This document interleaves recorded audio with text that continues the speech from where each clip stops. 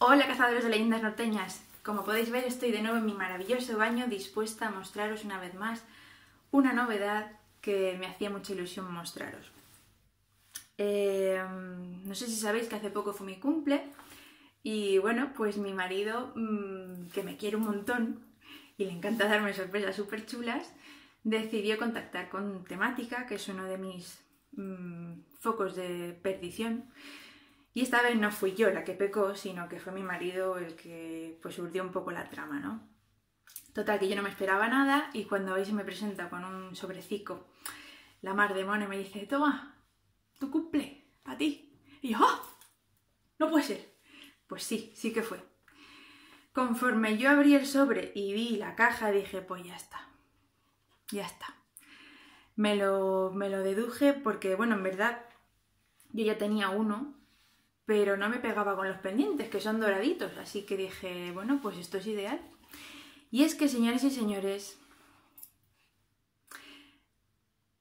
me ha regalado un señor torque. Un torque que, bueno, pues está inspirado en los torques que se encuentran en los yacimientos de la península ibérica, no tiene nada que ver con los torques vikingos, obviamente. Y nada. ¡Ay! Como podéis ver, no solo queda bien para el look astur o celta, sino que también, pues oye, en ocasiones especiales vas así toda mona y el torque queda bien. Si encima lo aderezas con unas arracadas o pendientes de la época, pues la verdad es que estás súper elegante con piezas históricas y si te encuentras a alguien que las reconoce, pues ya te has encontrado una persona súper interesante por el camino. Nada, desde aquí quería agradecer también a Eva por el detallazo que ha tenido al adjuntar también al regalo con motivo del descuento y tal, pues este pedazo colgante súper chulo, que es una miniatura. Yo ya tengo un dilema porque ya no sé si llevar mi guerrero de Moisés, que no me quito ni para ducharme, ¿vale? O la estela cántabra, que, bueno, pues también me parece súper chula, súper discreta y súper llevable, súper todo.